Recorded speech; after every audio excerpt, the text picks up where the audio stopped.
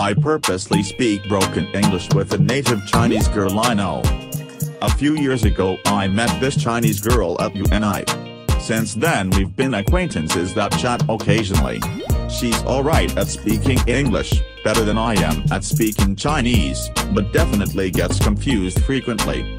When I started texting her, I immediately started speaking normally until every reply back was "what you say?" or "I don't understand what you're saying," and she would have to Google Translate everything. So I started speaking in broken English. It's actually worked perfectly since then, but I can't help but feel like what I'm doing is racist. She's the only person I talk to this way to. I feel quite bad about speaking to her like this, but if I speak normally she doesn't understand anything. I don't proclaim to be the best at English, but if I speak to her normally she's confused and I'm frustrated. I only speak in broken English with a Chinese girl I know, and that's probably racist.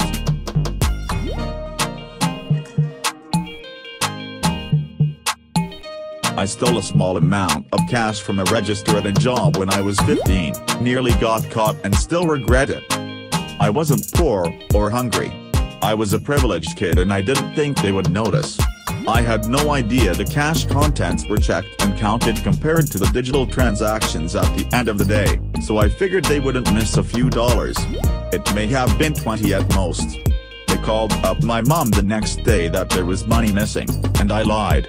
I said I had no idea, that I may have made a mistake somewhere, and that was it. I'm now 24 and I still regularly beat myself up over it. I was an idiot with no idea how the world worked. I didn't even need it. I've had several jobs handling money since then and I've never felt any temptation at all. I'm still baffled at myself why I did it.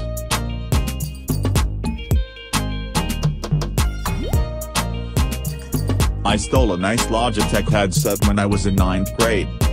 When I was in high school, in Spanish we were doing something that needed headphones, so the teacher had a whole bin of them, school-owned.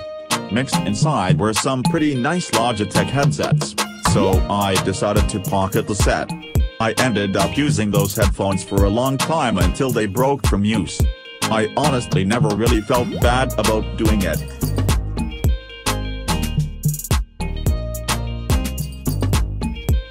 I confess to having stole stuff from people close to me.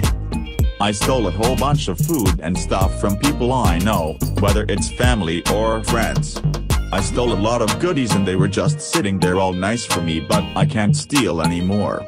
It's time to be a symbol of peace and justice.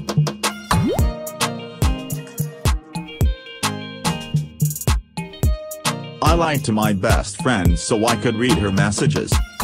This happened around 8 years ago when Facebook was the dominating social platform. My friend was dating a guy that I had a teensy crush on and I was hella jealous.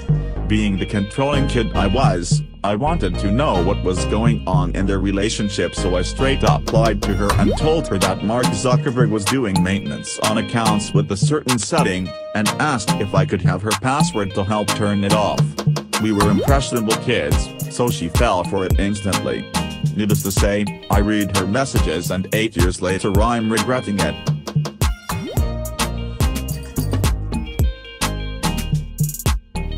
I logged into my friend's account and used up all of his gaming points.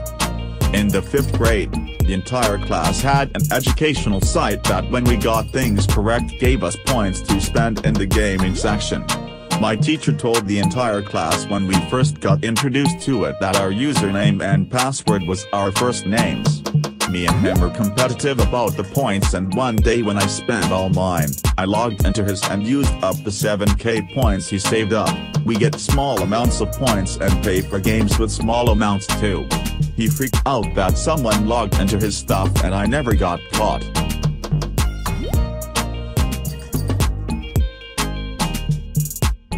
I blamed someone else for what I did in 4th grade and got away with it. In 4th grade, there was a rule where you couldn't stand on the metal bars in the stalls. I decided to do the opposite and I had stood on the bars. Now after that I had walked out of the bathroom and it turns out a girl had snitched on me. So I too tell the teacher that it was a different girl. The teacher believed me and the girl got in trouble. To this day the teacher still looks at the girl funny.